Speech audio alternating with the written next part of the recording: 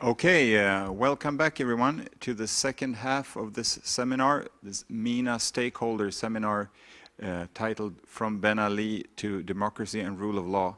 The first half we had a Tunisian panel with the Tunisian perspective on this transitional period. This second panel will have a little bit more of an international, maybe regional focus on the issue. And it will be conducted by Roger Williams, who is program manager for the ILAC MENA program. And I think just give the floor to you, Roger, please. Okay, thanks very much. This seems to be working. My name is Roger Williams. I am the program manager for the Middle East and North Africa regional program of ILAC. And it is a great honor today to be able to be moderator for this panel, which will be moving the focus from a very broad one, looking at what has worked and what has contributed to the success of the Tunisian transition to democracy so far, to a narrower focus looking at the issue of judicial training as a component of broader judicial reform. We have very distinguished panelists today. Beginning with Mr. Samir Annabi, the chairman of Tunisia's National Anti-Corruption Agency, Mr. Imed Derouiche, a judge and the director of the High Judicial Institute, the Institut Superieur de la Magistrature, excuse my French, Mr. Joel Martin, who has been leading the CEELI courses. The CEELI Institute and the International Bar Association are the two ILAC member organizations that have been doing trainings for sitting judges in Tunisia in a first phase for 18 months up until the end of last year, and have now begun a new second phase in which it is their ambition to reach all sitting judges in the country.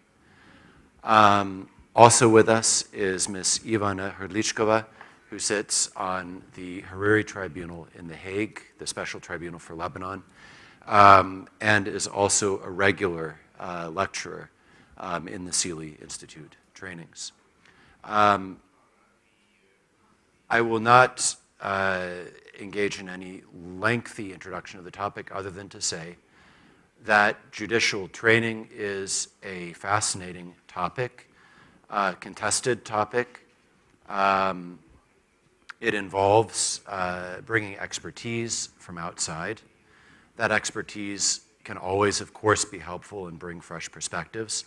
But it is, of course, always important to avoid assuming things about the legal system in which one is operating and trying to contribute. And I think there's been a long learning experience with regard to this kind of training over the last decades. And I think that we are part of that now.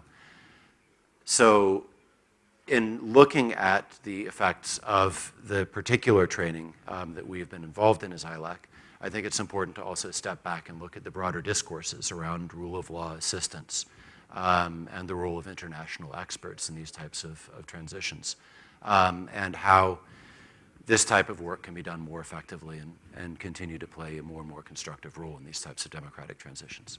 So without further ado, I'd like to hand the word to Mr. Annabi.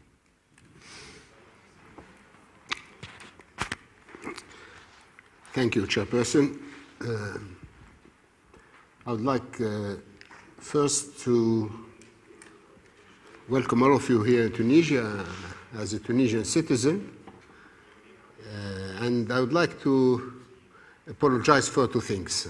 Excuse me for perhaps I'm not in a good health condition, but I made a point to come over here and talk with you and see many of you whom I met about 2 years ago in Stockholm. And I also would like to apologize for the weather outside. It's not usual Tunisian weather in this time of the year, but it's within the transitional period we are living in Tunisia.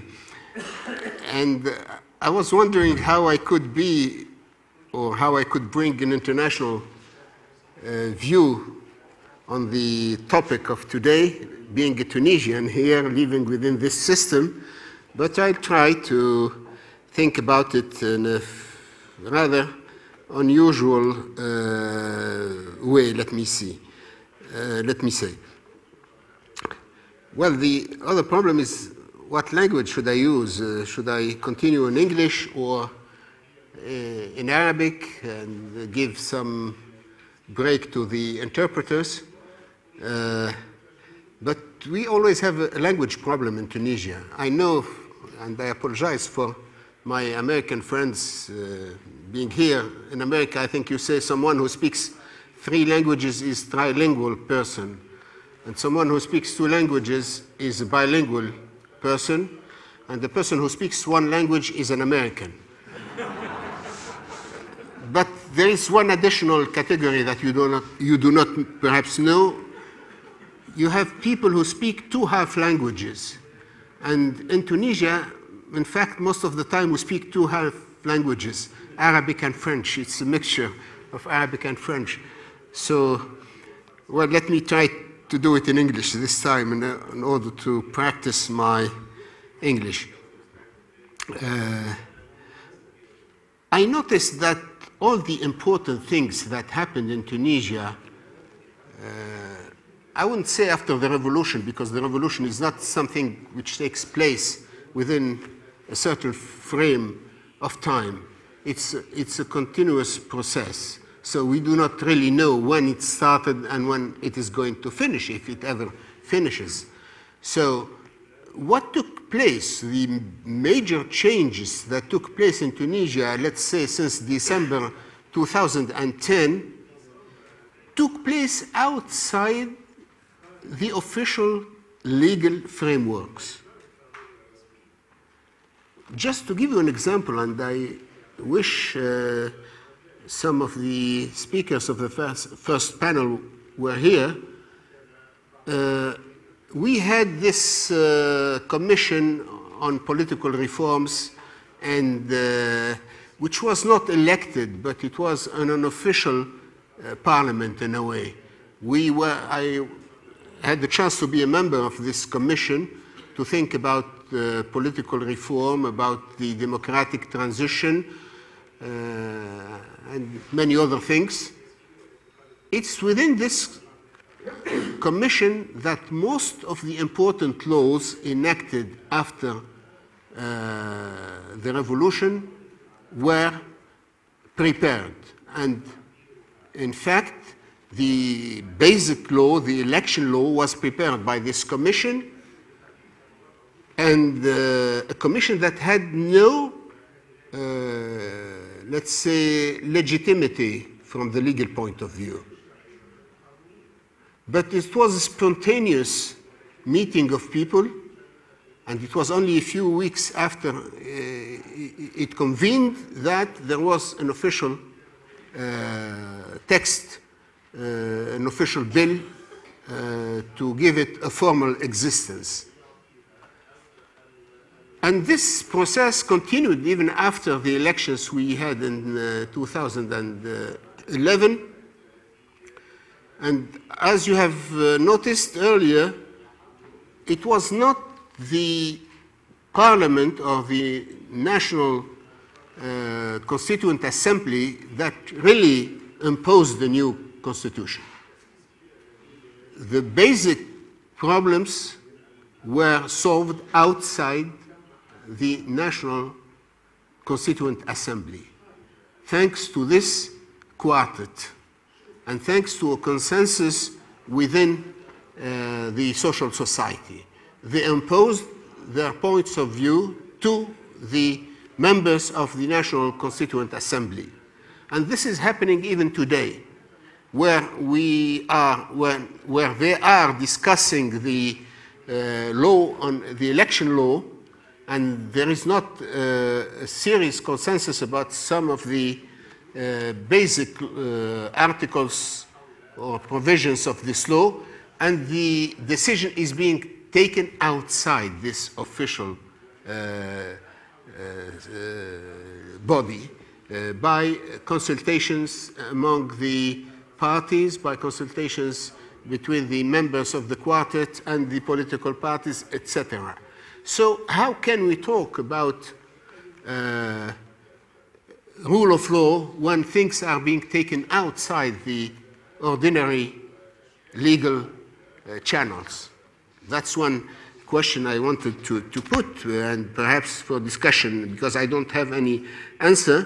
The only answer perhaps is that we are living into a new political philosophy,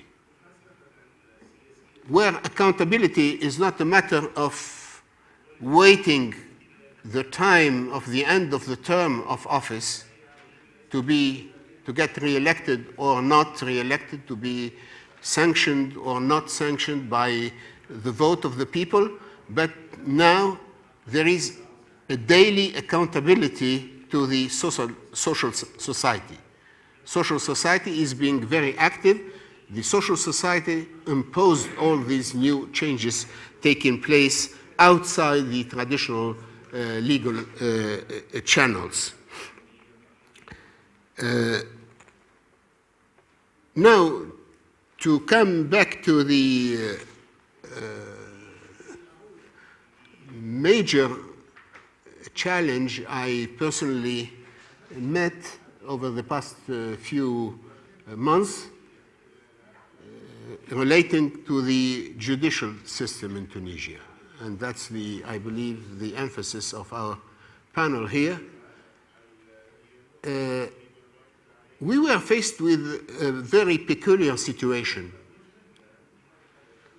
We were in the process of writing a constitution, and it was out of question not to talk about the independence of the judicial power within this constitution.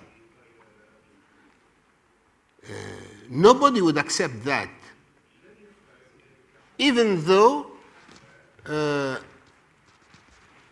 the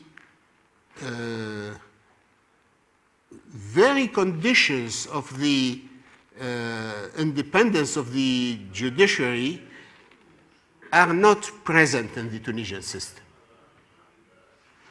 Because we did not have an independent judiciary in Tunisia.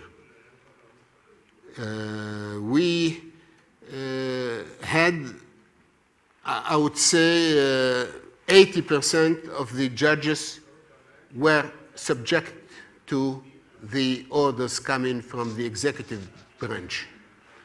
And this situation took place over the past 20 years, I believe, of the Ben Ali's rule.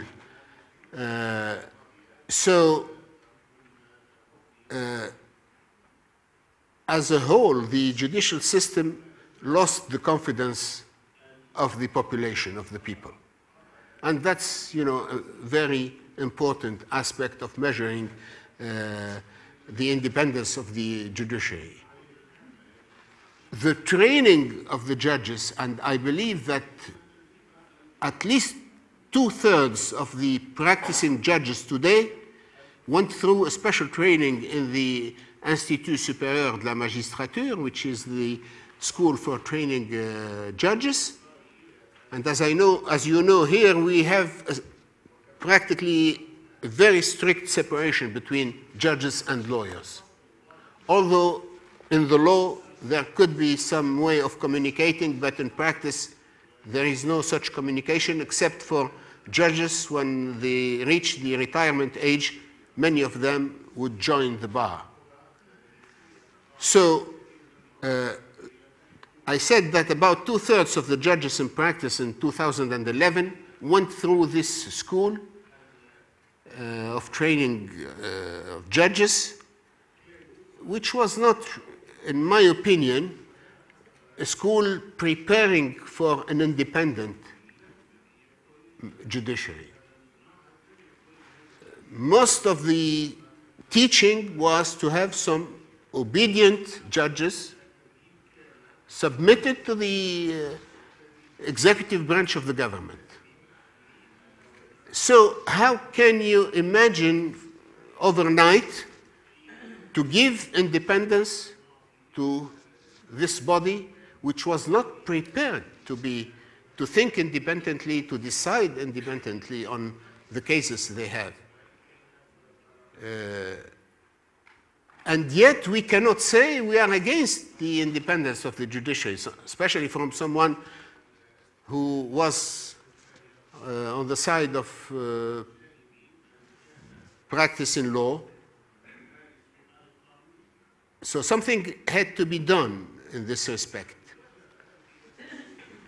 The other aspect of the problem is that the judges who were in office in 2011 got involved in the political process.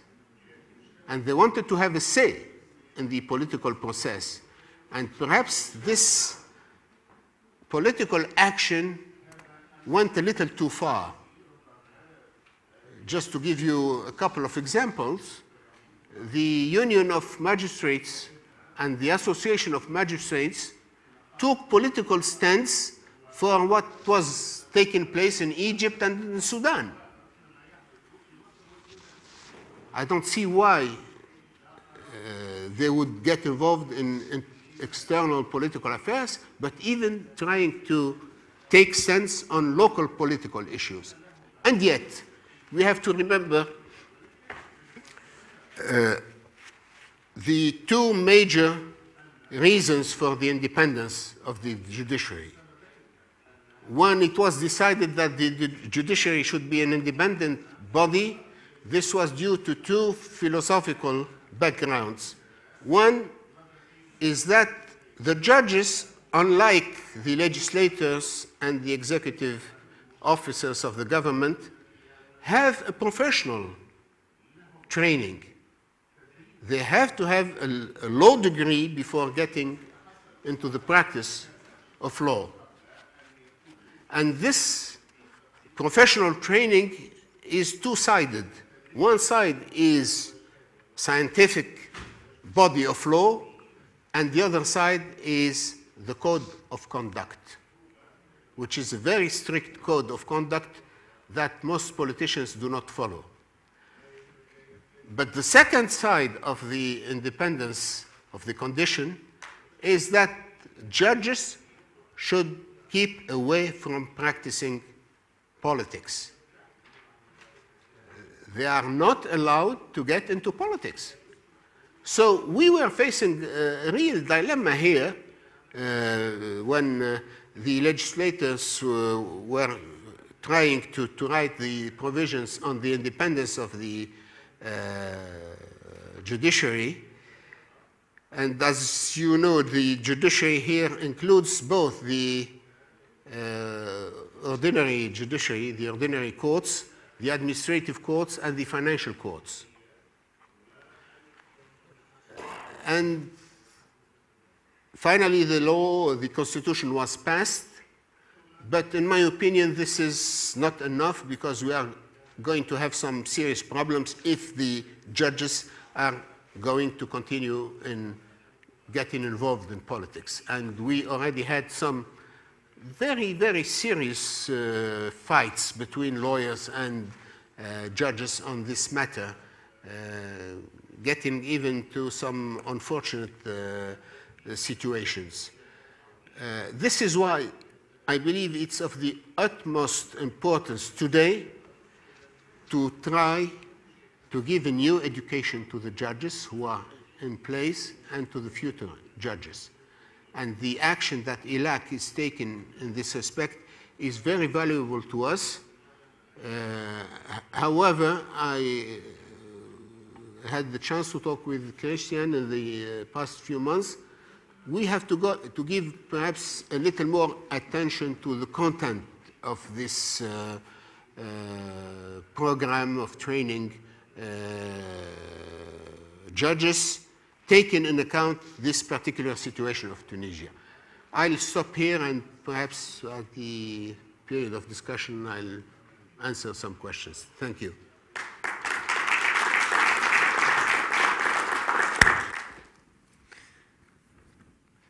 Thank you very much, Mr. Annabi, and I think you provided an ideal transition for the next speaker, who is in charge now of the training of new judges. The relationship between the training that ILAC is doing through the CEELI Institute and the International Bar Association of sitting judges and the development of new post-2011 curricula and approaches to the training of new judges is a very interesting one. And I look forward very much, Mr. Derouiche, to your exposition of the developments at the Institute.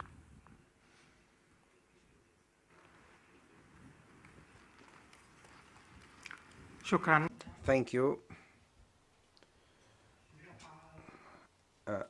Actually, I prefer to talk in Arabic for a simple reason, and that is my mastery of English is not as good as that of Mr. Samir Annabi. I would like also to say that actually that I do not share his opinion on everything he said, because this requires some relativity for some of the issues he mentioned.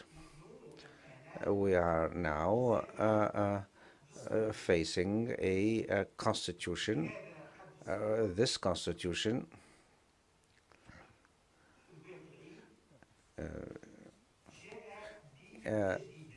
came with new things. There was renovation or innovation at two levels with respect to the judiciary power which regards our discussion here. The first thing is the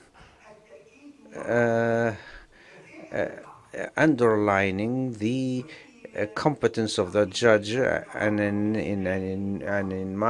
to my knowledge, constitutions do not mention this quality in judges. This conditions. Article 103 of the Constitution states that the judge must be competent. This is a very obvious condition that we're not used to see in constitutions. That article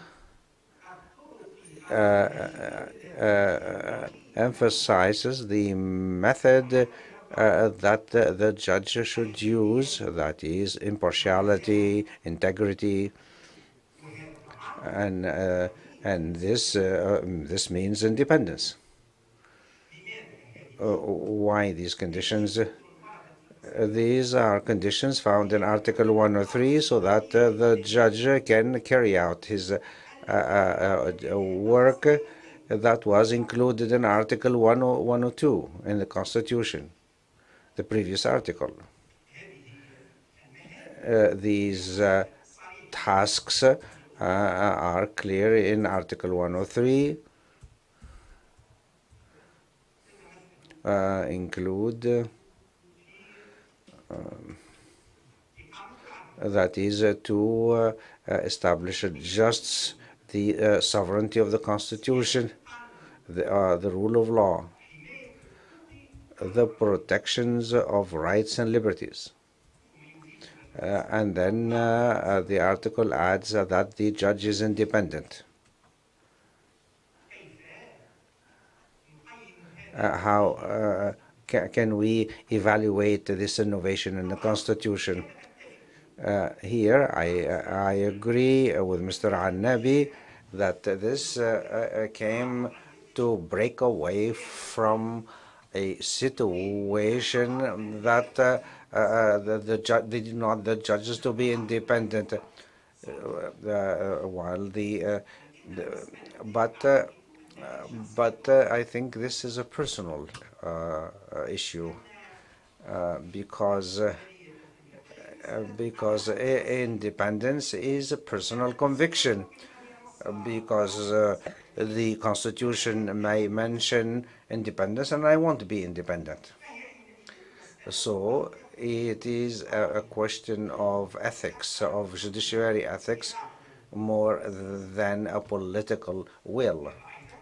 This was also mentioned by Mr. Annabi. But judicial ethics, we don't have now in Tunisia a code of ethics for judges. This is true. But this does not mean that we don't have rules for judicial ethics. And now the Constitution now is in effect, given that the Constitution is sovereign above all texts, but also even in the law of 1967 pertaining to the bylaws of the provisions of judges, there were provisions pertaining to some aspects of the ethics of the judge, Article 23 and 24, for example. And also in Tunisia, we have in our culture and in our Arab Islamic heritage, in the different civilizations in our country, we have things that will make us proud of having judicial ethics in the past. And then we teach a course in the High Institute of Magistrate, which is the topic of judicial ethics, and it is not taught only to judges or those who will become judges, which have not yet become judges. It is also taught for the bailiffs, for notary publics, for clerks, court clerks, because all of those are under the supervision of the High Institute of Magistrate. So this already exists in reality. The High Institute of Magistrate in Tunisia was created in 1985. And the bylaws of that institute started in 1985, in 1989, and 1992, and 1999, and they stopped at that time. The teaching method at the Institute of Magistrate and its structure, the lessons taught in the Institute, all of this is governed by old texts, laws. In addition to these texts, which should now be changed, I'm saying today, but actually we should have started doing that at the beginning of the revolution, because now we are talking about a revolution. We are now in the 4th year after the revolution. From the 1st year, then we thought about by amending or modifying the bylaws, the High Institute and High Council of Magistrate, etc. This didn't take place. I agree with Mr. Annabi politically, but there was at least a provisional a body for the judiciary, and this committee or body has as prerogative to give advisory opinion on all texts that have to do with the judiciary, including what happened a couple of days ago and that is the body gave its opinion on a specialized chambers that were that people talked about creating it after the ruling of the Court of Appeal, and they gave their opinion no for setting up these courts or chambers. Also, this committee was asked to give its opinion on reducing the period for training the judges this year in the High Institute of Magistrature. So the decree that will appear in the official gazette, you will see that it will say that after looking at the opinion or considering the opinion of the committee, so this is a first step towards setting up independence. Also, at the High Institute of Magistrature, there was a draft law to amend the texts that govern this institute in all of its functions, the teaching staff, the curriculum, training, etc. Of course, when we talk about training, we also have to talk about training the trainers, because you cannot ensure sound training if you do not ensure the training of those who train. This is also something that we looked into.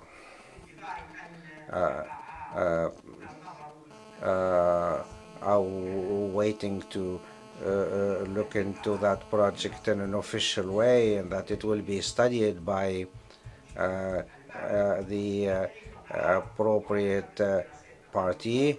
And it was actually, and I was and this Center for Judicial Studies have given its opinion on this, and I know that. So I think that there is so that to change the training period for 3 years, also at the level at the curriculum, and in this training also there are two types of training. There is a training for those who will become judges, and which is called the basic training, and there is also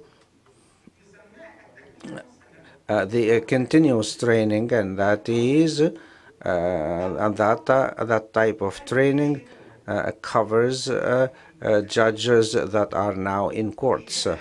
In both cases, we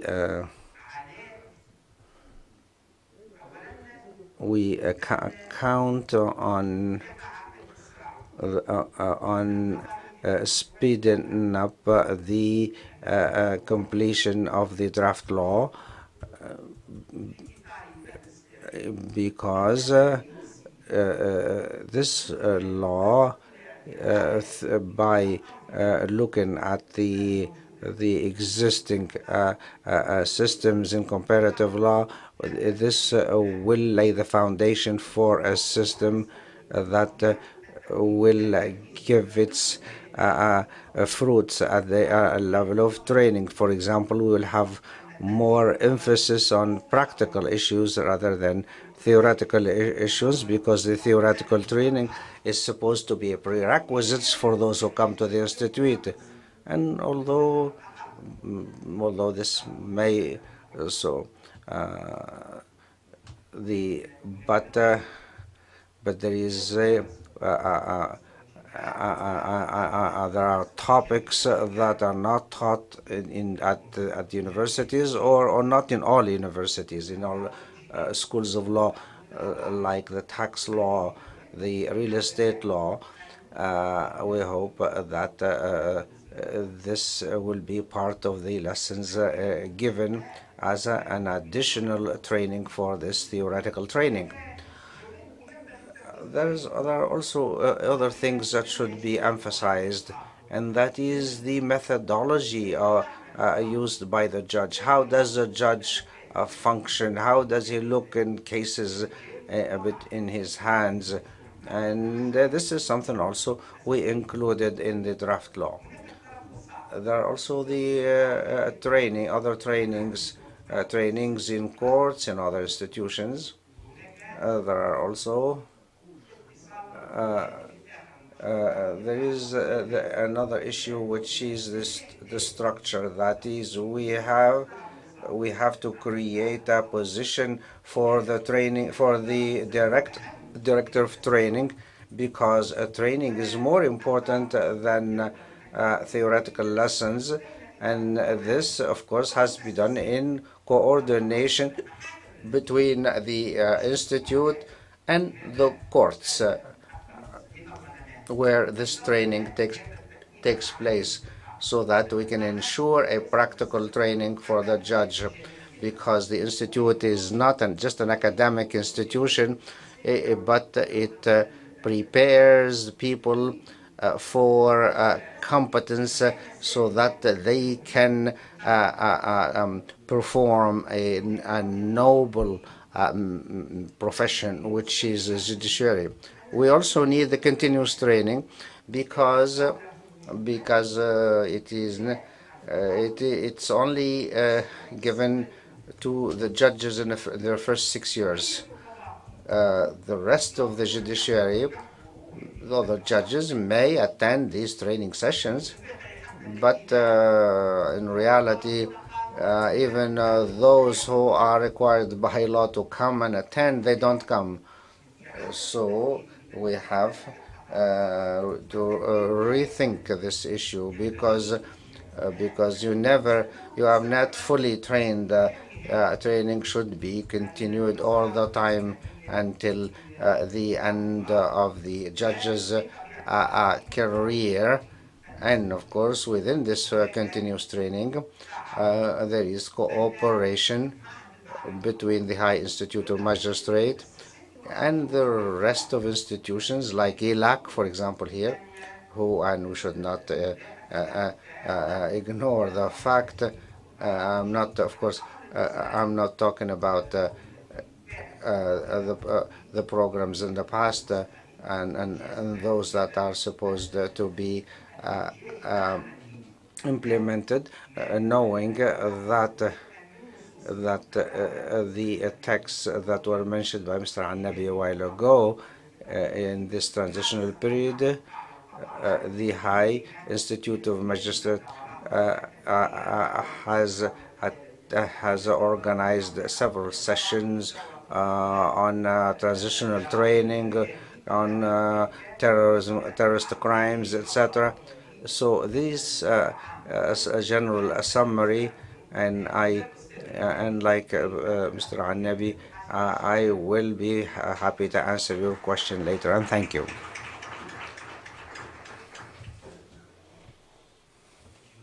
Thank you very much, Mr. Derouiche. And I think the conversation until now shows that in any society, independence is going to be a tested topic, particularly in the society experiencing a transition, which I think again brings us nicely to our next speaker, Ivana Hrdlickova. I think my Czech is better than my French. Has experienced as a judge this type of transition in the Czech Republic, and has been able to bring insights to bear in Tunisia. So I'm very interested in your experience. Thank you very much. Thank you very much. I attended several meetings for training Tunisian judges, along with the CEELI Institute and the ILAC, and also when I compare the experience It is from my country, Czech Republic, as we went through the procedure of transition of judiciary and other countries. I found that we have a lot of in common. There are many similar things in Tunisian example and other countries, and it was quite amazing to see how the judges in the training appreciated sharing the experiences and practical examples and also some potential solution, and use them in the society here. So, and what also they appreciated very much was the understanding the situation they are in, because they found very difficult the procedure of transition of judiciary, even if they were keen to change some things. So I summarized very briefly 10 important points I found important and interesting, very similar in Tunisia and other countries in procedure of transition of judiciary. First, and I think is the key, is the independence of judiciary and the understanding, the meaning of the independence. Because in the past, there was no independence of judiciary here as in the other countries, and judges were considered to be just one kind of state clerks with no independence. So now the judges know that they want independent judiciary, but no judges nor the public really understand in reality what really means the independence, and that's very difficult to achieve something if you don't understand what does it mean. And there are no legal rules for promoting legislation, what we found also difficult in my country, like no legislation about judges and court, no transparent rules for disciplinary procedure for judges, and so on. So the independence of judiciary was a hot topic, I can say, and the judges here really appreciated and welcomed a lot of practical examples. The second is a lack or a low level of public trust to judiciary, because also in the past there was no public trust to judiciary, and it's quite difficult, it's a long procedure to change the situation and to increase the public trust to judiciary. And it's quite important for judges to understand and to get inspiration how they can work to increase the public trust to judiciary, but also to understand that no one else can do that the judges should work on that. It's very difficult. Imagine that someone else will work on this, and also some potential solution like public education, open court trials, inviting schools to the courts, explaining judicial work, and also professional behavior can help. So it's common in other countries. Another very important point is working conditions, court administration, and backload on courts. Judges are overloaded, have a lot of files, so it's very difficult for them even to imagine that they can work on something like increasing public trust to judiciary. Usually they have very low salary, so they have to deal with such very practical things. It means that for them it's very difficult to finish cases without any delay, which means that judiciary is slow and it's a matter of critics, of professional and public as well. And this problem is really common in other post-revolutionary countries. And we talk about many practical examples which can be implemented, I believe, also in Tunisia, like for example, to improve court administration with specially trained clerks who can, after some rules, deal with very simple judicial work, which means the judges can deal with more difficult things, to change procedure rules, because writing a judgment in these countries, like was my country, is a nightmare for a judge, because it means a lot of really bureaucratic work without any real sense. So after changing some procedure rules in simple cases, that maybe the reasoning of the judgment may be very simple, and to have assistants at the courts, also to work with computers and so on. Fourth, important things I found that for judges it's fascinating and important to learn how to discuss interactively the problems, because in the past they didn't talk even to each other and to other legal professions. So they really enjoyed interactive training and they learned a lot, as they said, and they appreciate it, which means that they understand and judges should be active, but also it's a matter of practice on other examples, how to find a balance to be active but independent at the same time, and also how to deal with professional organization of judges like judicial union, judicial association, and the difficulties in this matter in Tunisia was obvious, but I believe that a helpful example from other countries, also supporting from the international organization, can help a lot, and as well as a judicial national and international network, because for judges this training, for most of them, many of them, was the first time they met each other. So even within the country, they could establish some unofficial, official judicial network. And also they, because all of them, they speak French, so it's very easy to be in touch with international colleagues, and it's a great support. Then, also, it's connected to independence, the role of the judges in the society, because in the past it was just a matter of administrative work, but now independent judge means different role in the society, so the role of the Supreme Council for Judiciary to establish new legislation for judges, but also of course, judges can never be legislators, but they are so experienced, so their comments to new legislation from the practical point can be very useful and can avoid many mistakes in adopting new legislation. A big topic is judges and media, and I think all the post-revolutionary countries has had the problem, as the problem was here, so it was a topic for training and discussion. Also learning from other countries, but not only positive example, but also from the mistakes, which is sometimes even more useful. And what really, it was fascinating how the judges when understand that we civil law judges in the beginning always thought, what can we learn from the common law judges? But there is a lot of we can learn from common law colleagues, and it can be really useful, especially in the matter of independence of judiciary.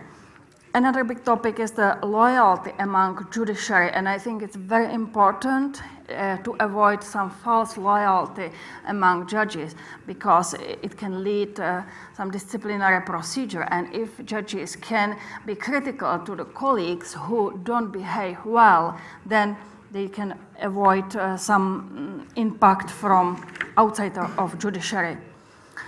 The role of women judges in society, it's also so important, and in the training where there was a group of 30 judges, probably around 30% of participants were women, and it was quite interesting to see that some of them were wearing hijab, as traditional scarf. Some of them enjoyed dressing in very Western way, and both groups were happy with that. And they said that before the revolution they were not allowed wearing scarf as judges.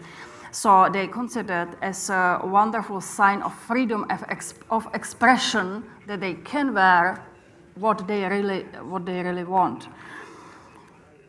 And the last, in this brief summary, is a big topic, how to combine culture, traditions, and specific on the country with international standards of human rights and the rule of law. And Tunisia, I think, can be a really model country for many other countries, because there's a rich history, rich culture and legal traditions which can help in establishing rule of law and independent and professional judiciary. So from my perspective, the Tunisian training are very special in that point that Tunisian judges are active and sharing experience and learning from other can be very useful to establish independent judiciary and rule of law. I think each topic I mentioned can be discussed for a long time, so any interesting questions we can discuss. Thank you so much. Thank you, Ivana. I think there will be some very interesting discussion following this, but I would like to take the opportunity, since Mr. Annabi needs to leave at about 4, to just see if I could jump in and take any questions specifically for him. Do you have time for that, sir? Great. Okay. So if there are any questions specifically for Samir Annabi, maybe we could take 2 or 3? Yeah. Thank you very much. My name is Kabine Jane. I come from Liberia, a country that has also experienced the kind of transition that you have today. You specifically mentioned, and I think all of the members here, focusing on independence of the judiciary. I am aware that the issue of independence of the judiciary is one that sparkles a number of questions. For us in Liberia, our experience has been that key to independence of any judiciary as an institution is also a question of resources that are guaranteed for the workings of the judiciary as an institution. You can talk about all the legal framework. Politicians, including both the national legislature as parliament and the executive, can ensure that those laws you put in there do not work because they do not give the judiciary the money it needs to function effectively. From your experience, what do you see in terms of guaranteed legal framework, maybe contained in your draft constitution or the constitution you have today, to ensure that that independence is also one that guarantees minimum national budgetary support to the judiciary? Thank you. Could we maybe take 1 or 2 more questions? Yeah, Hans?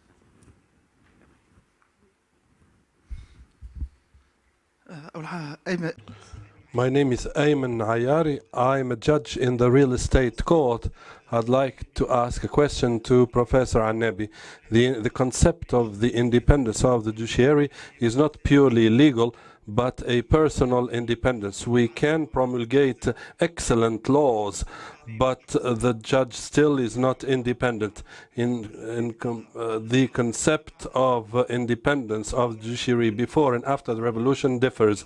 After the revolution, the independence of the judge, of the judiciary, has become personal, because in Tunisia we have laws that amount to perfect laws. I'd like to ask a question to Professor Annabi.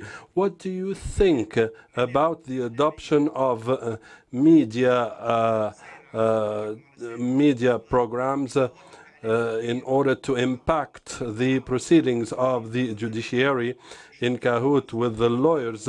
After the revolution, we've noticed that many media TV programs have been staged in order to impact the decisions of the judiciary, which in cahoot with the lawyering profession. We know that the lawyers are our colleagues. They are the ones who have taught us the business of the judicial business. Mr. Corral? Thank you very much. Hans Corell, former legal counsel of the United Nations and former judge of appeal.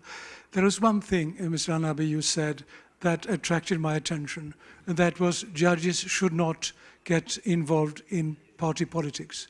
I cannot stress enough how important it is. And the reason I take the floor is to relay a message from a discussion among judges from several countries, the highest court in the World Justice Forum, where this question was discussed. And there was unanimous opinion among them that judges should not do that. And the International Bar Association is actually looking into this in a country where judges are elected and where in a particular case they were not re-elected because they had ruled in a particular way. So I am grateful that you made that observation, and I hope that this idea will spread around the world. Thank you. Thanks. Mr. Annabi, would you like to respond? More questions. Should we take a few more? Yep. Shelby?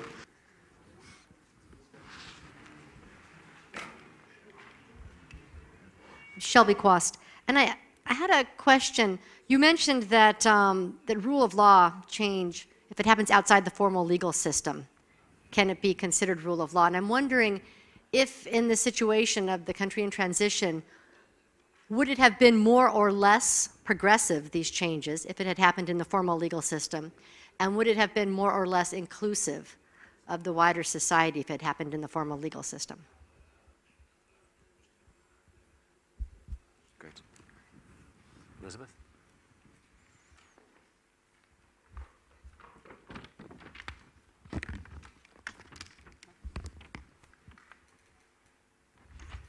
Sorry, I took off my glasses when I meant to take off my headphones.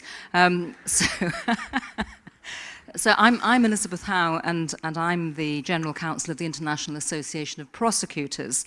And just speaking about the independence of the judiciary, which I think takes many aspects, and there needs to be many checks and balances and protections. But I just want to ask a question about prosecutors in Tunisia, because I know that prosecutors are members of the judiciary, and they come from the same stable as the judiciary, but they do have a different function.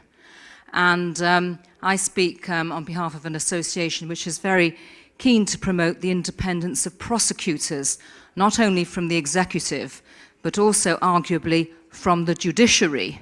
And there are many countries now in the Middle East, as well as elsewhere, which are now embracing this as a concept whereby they think there should be a disjunct between the role of the prosecutor, who pleads before the court and who deals with cases and makes decisions about cases and whether they should go before the court, and the role of the judge who makes the decision about the cases. And I'd just like to have your comments on that, Mr. Annabi, and also perhaps later on, I'd be very interested to hear from Mr. Derouiche about that also. Thank you.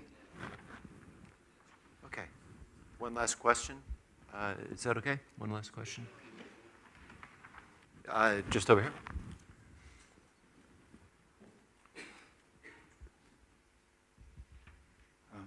Peter Maynard, ILAC member, and also IBA. A question for my friend, Mr. Annabi. As head of the Anti-Corruption Agency, I want to hear your views on the role of the agency in connection with the transition process. Asset tracing and recovery is my preferred area of practice, and I do think that agencies such as yours are really critical in restoring confidence in the justice system. Would you give some views on the role of the Anti-Corruption Agency in the process here?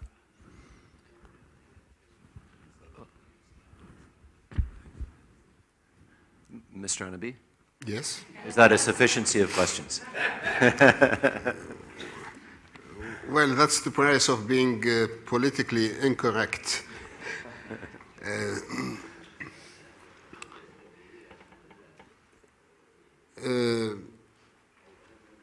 I try to answer some of these questions. I'm not sure I have answers to all the questions, though.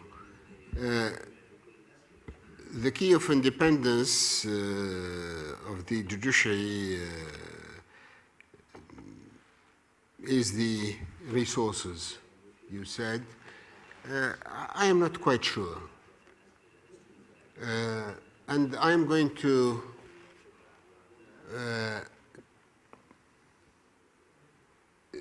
be perhaps very practical in answering.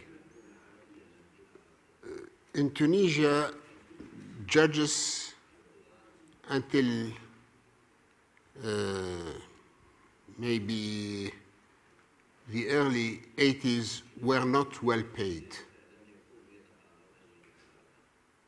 I know that because I lived in a legal family, and my father was the Chief Justice of the Supreme Court, and when he passed away in 1975, my brother and I had to pay his debts. So this is to tell you. And yet we did not know many of the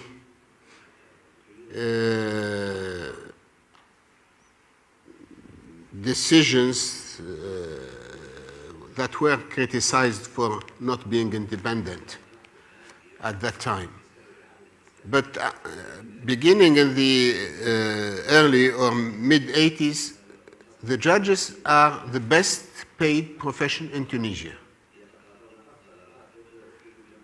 Perhaps next to the university professors, but very close to them. So this is not a key to independence in my view. And I always wondered why, in Egypt, for example, the judiciary was very badly paid, and corruption was existing everywhere within the governmental structure in Egypt, except in the judiciary. I don't know, my friend Omar here agrees with me or not. At least until 2006. It's only 2006 was a turning point. I always wondered why the judges never got corrupt in Egypt. It was an exception to the whole society. The only explanation I found is that there was a very strong British tradition within the judiciary in Egypt, and also the high quality of training of Egyptian judges. That's the only explanation I could find myself. I might be wrong, but that's the case. So it's not only a matter of resources. On the other side, I don't want to indicate which country, but in an Arab country, they have a saying that the honest judge is he who would pay back the losing party. So at the start, they would get from both parties, and when the party loses, then they give back the bribe they got. So you see, it's not necessarily, a matter of being paid, but I think a matter of training of the judges is more basic to that. Now, to come to the question about using the media to influence the judiciary, it's a very interesting question. I am against the appearance of lawyers on TV, talks and shows, etc. That's my own conviction. I always refused that. But that does not mean that the judiciary should be kept away from any criticism. Like any other political or public body in the country, everyone should be accountable to the people. And this is why when I see propositions that they should not subject to control or to criticism from the press, this is unacceptable to me. This was perhaps true in the past, but now, that's my personal opinion, everyone should be accountable. And the ultimate accountability is to the representatives of the people. So, and that's the basic side, practical side of democracy. And more so if they want to get involved into politics. I never understood the position of the Union of Lawyers or the Association of Lawyers who very strongly defend the right to express their political opinions in the media or on their Facebook accounts or anything like that. And I believe that the event I pointed out to during my talk about this big fight between the lawyers and the judges was due to the fact that the concerned judge was publishing his political opinions on his Facebook account. So they knew that he was politically engaged and that his action was taken as a political action, and that in consequence he could not be protected by the independence of the judiciary. So this is why I think it is a very basic issue for our judges not to be politically active, at least in terms of belonging or expressing a political point of view. They have their own opinions. I think, I might be wrong, but I remember that in the United States, the judges get a special compensation for not being socially active in the political life. I think there is a special indemnity paid to judges. I might be wrong. No, it doesn't exist? So I am wrong, I'm sorry for that. Mr. Annabi, it should exist in Tunisia, I think. I'm very sorry. I've realized as chair I've neglected my duties and we're a bit over time. If I could ask you to wrap up quickly just so we could get the last speaker in. I'm sorry to rush you. It's all right.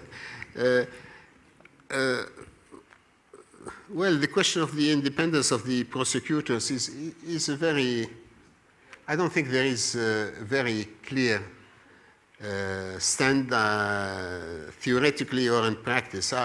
I am not for the independence of the prosecutors because I believe that as they represent the public interest, theoretically, at least in our legal system, which is very different from the Anglo-Saxon system.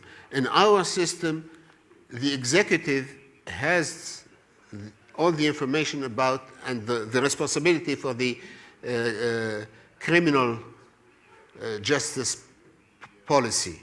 So they have more information about this system than the practicing judges, independent judges.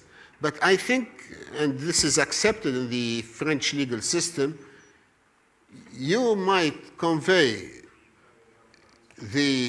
you should convey the opinion of the executive regarding a specific case, but you can express openly that you are of a different opinion. They have a saying in French, la plume est serve, la parole est libre. So writing, you are subject to obey the orders, but orally you can defend a different point of view. I don't know what it's worth.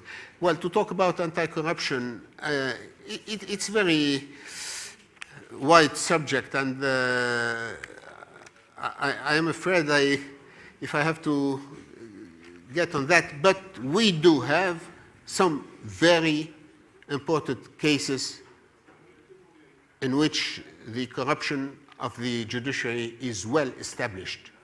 But we can do nothing about it, given the number of cases. And if you are going to review these cases, you are going to review thousands of cases in Tunisia.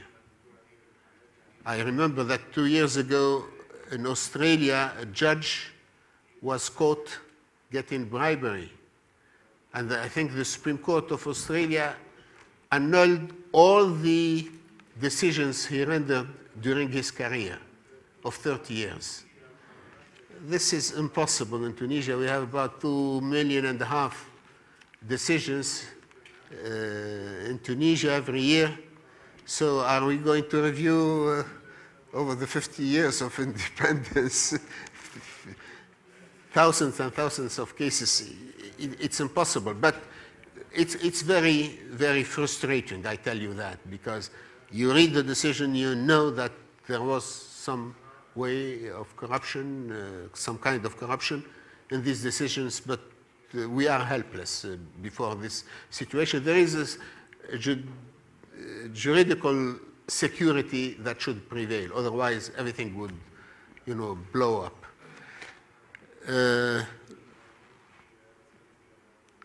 I'm not sure I understand your question about the rule of law. And I may have misunderstood your question. I thought you were saying that changes that happen outside the formal legal system? Yeah. And I'm wondering if you were saying then that changes took place outside the formal legal system. And if so, were they more or less inclusive than had they gone through the formal legal system, and more or less progressive if they had gone through? I'm just curious. Well, we are living in a transitional situation, and I think it's acceptable to me that this change can be initiated outside the traditional legal system as long as it is accepted by the society. There was no reaction against it. So, practically speaking, it should exist, these parallel channels. Mr. Annabi, thank you very much. I know you've stayed well beyond Thank you very much. what you'd committed. I'm sorry I have to go and see my doctor. This is why, otherwise I could have stayed longer, but I'll be back tomorrow, I hope. Thank you for coming. Thank you very much. In the interest of trying to get everybody out of this room no more than a half hour late, I would like to immediately give the word to Mr. Joel Martin. And it'll be less than a half an hour late. I really just want to make a couple of points because you all have been attentive and patient. The program that I'm involved in is something that is, we hope, supplementary to what the Institut of Magistrature does. We hope that it's supplementary to what happens in the law schools, but we think it's also important and that it can stand on its own feet. We talk about the independence of the judiciary. That's our topic, that's our focus, and the IBA in its half-month programs talks about that and also about international human rights treaties. But the independence of the judiciary is a somewhat slippery term, it seems to me. First of all, one must make a distinction between the independence of judges as individuals and the independence of the judiciary as an institution. On the independence of judges, I've been really quite struck by the Tunisian judges with whom I've met, and that number is now up around 500. I've been quite struck by the independence that they display personally. Now, I don't think that independence is something that is innate, but I think it can be learned. And part of the training of a judge is to learn that ability to think independently and to write and to act independently. Then there's the independence of the judiciary, which is different because the judiciary is an institution and must be protected in many ways if it's to be independent at all. One could be a very independent judge and yet still be sent to some far court in the south of Tunisia as punishment because the judiciary itself is not independent. So that's a distinction that we try to draw very quickly and very often. Everybody talks about independence. Some of the most repressive administrations in the world commit themselves to the independence of the judiciary. Everybody says it. And sometimes you can believe it and sometimes you can't. If it's to be taken seriously, then it has to go through some of the processes that Tunisia is going through now. As the Chief Justice said this morning, this is not simple, it is not easy, it isn't quick, and what we're seeing now, I believe, in our program is a stage in the progress in which the judges with whom I meet anyway are very important and are committed. It's extremely useful that we have people like Ivana who come to our sessions and talk about what happened in the Czech Republic or in Croatia or in Estonia or other countries that have gone through this transition, because it simply isn't unique, although every one of these transitions is different. And it's important, I think, for our judges to see what can be done. It takes a long time. In the Czech Republic, it was probably 15 years and maybe even 20 before the Union of Judges had organized itself enough so that it could speak with one voice for the judges. It takes time, it takes a lot of energy. Cara and I now have met with about 1,000 of the 2,000 judges in Tunisia, and I think we can say that there is enough critical mass in that group to make us really quite optimistic about the future. It's not assured, but the judges that we see are full of optimism and energy, and they have expressed to us their commitment to the independence of the judiciary and their willingness to work for it. There are also other signs outside what the judges do. The new constitution is a very good instrument in that regard. The establishment of Supreme Judicial Council is a very important step forward for Tunisia because that has simply not been an organization available to protect judges and to be in charge of promotions and appointments and so on. So these are good signs. I think that none of the individual signs is complete in itself, but taken together, they seem to me to be quite positive indications for the future of the country. And that is all that I will say.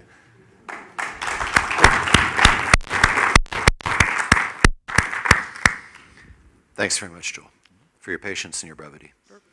I do not want this to become a panel of attrition. But if there are any burning questions that are out there and everyone is willing to stay and listen to them and you're willing to stay and answer them, then I suspect we could maybe take a single round of questions before we go. We could do this in a democratic way. Any nays? That was not fair. Okay, let's take a few questions. Rolf, you had your hand up? Yes, I'm Rolf Ring from the Raoul Wallenberg Institute in Lund, Sweden, and I would like to start to echoing some of what has been said, that basically I think you have pointed to a number of factors which are extremely relevant for training judges. One thing which was discussed this morning was also, and I want to have your comments on that, is sort of the training of young judges when they leave the judicial training academies and go as associate judges in court. I think that is something which is equally important or even more important than sort of the formal training. The formal training is important. I think that's one part. The dialogue, the professional dialogue, is something which should be emphasized, and I think that's something, sharing experience, professional to professional. I think that's the most useful, rather than having an academic coming and lecturing on the basic principle, because those most judges already know. The prerequisites is for an independent judiciary is the rule of law, and I want to make a little ad for a publication which we have done, and it's translated, and it's a practical guide on the rule of law for politicians, because politicians needs also to be aware of the rule of law in order to enact the proper laws. And this is a lot of translations available on our website, and you are most welcome to consult it. Thank you. Thanks. Zbigniew? Thank you very much. My name is Zbigniew Lasocik. I'm coming from Poland.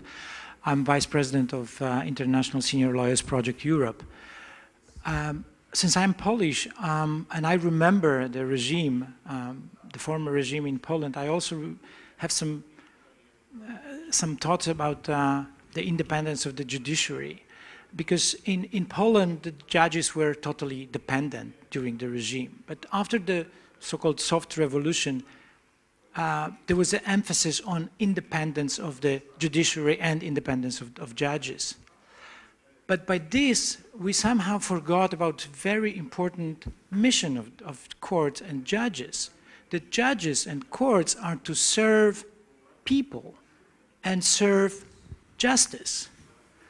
And all of a sudden, it appeared that the language the courts uses is not understandable for people. It's very difficult. There was no communication. We organized a workshop for judges and journalists, and they swapped the roles. And it appeared that they don't understand each other. Now we had several cases where judges expressed their, not political, just to make sure that it's not political opinions, but they were open about the cases they had on the table. And they were accused that they went beyond the mission of judge. And there was huge debate in Poland about that. Is it within the limits of independence of the judiciary and independence of judge? So this is sort of a lesson we learned, and this is a message for maybe for Tunisia, not to forget about the basic mission of the judiciary and judges, to serve people and to serve justice. Thank you very much. Any other questions, comments? Yes. Just a quick one. It's to the director of the institute here. Do you allow in your training program anything called mentoring, where people who have been trained to serve as judges go to courts and they sit and learn from sitting judges? And whether in that same context you allow some international participation?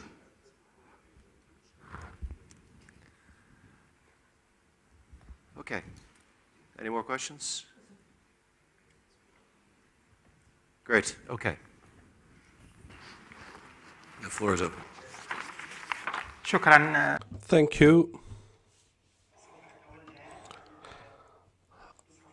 I will try, in fact, to come up with answers to the questions raised and the comments made.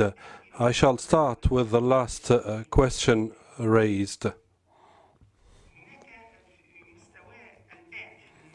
Right now, in the bylaws of the High Institute of the Magistrates, there is a training course in the second year in the tribunals, because the study lasts 2 years, 1 year at the institute and 1 in the courts, and then the judge is nominated, and there is some effective monitoring by the supervisors of the courts and the senior judges. And at the level of the institute, what I've just talked about, continuous training for 6 years. What we are aspiring to within the project is to set up a body that would be entrusted with coordination between the courts and the institute to promote this training and to continue permanent training up to the end. Of course, within the framework of the training process. We prefer this kind of continuation between the Tunisian judicial institutions and the international and regional institutions. This has been done, and it is now the case. Many judges attend many training sessions in different areas of the world within the same respect and framework. The question before this question pertained to servicing the cause of justice. This is what made me say at the beginning of my speech, after the comment of Mr. Annabi, we have to consider things in a relative way, because within the framework of structural adjustments, there was control by a sort of domination of the executive authority over the institutions and the courts. But the judges were not always subjected and submitted to the instructions or obedient to the instructions of the executive authority, because they were adamant that they were serving justice for many years, for decades. The issue relating to this, and that has been raised, pertains to the financial resources. Undoubtedly, financial resources are more than necessary, and what Mr. Annabi has said is right, that the judge were not paid good salaries up to the 1980s. Things have improved ever since, indeed, but this was the result of some continuous requests and struggles as of the 1970s on part of the judges, and this increase in salaries happened on several stages. And so far, what are the requests of the judges? Their request is they should not be compared to the rest of executive staff, so that the judge, and this is one of the important elements of independence, why should the judge should have a very good salary? So that the judge can be safe of any temptation. And this is an element of the elements of, and it's not the only element for independence, because as an evidence, those judges who have been independent over decades used to get paid the same salaries that were given back then. This is what I've said in the beginning. In the current system, at the level of the Constitution, we have the principle that has become constitutional: the non-transfer of the judge unless the judge expresses consent. And therefore it's no longer possible for the judge who may anger the executive authority and is transferred to the south or to a remote place. This is no longer possible because there is now constitutional guarantees in the 2014 Constitution. In addition, there's other guarantees in the Constitution and the law that instituted the body, and that nomination can only be done by the provisional body overseeing civilian justice, and in the Constitution by the Upper Judicial Council, and therefore the executive power has no say at this level. Moreover, this provisional body, which is now preparing for the next judge transfer and their promotion, has issued a statement about defining the criteria for the judicial transfer about to be done, on which criteria a judge can be promoted or nominated in a given court. The criteria have been set and they were addressed to all judges. So at this transitional period, there are some gains and accomplishments at this level. And I would conclude by making a remark regarding the public prosecution. Once again, the Constitution provided guarantees, because the public prosecution is now, legally speaking, is under the jurisdiction of the Minister of Justice. This is true by virtue of the Code of Criminal Procedures.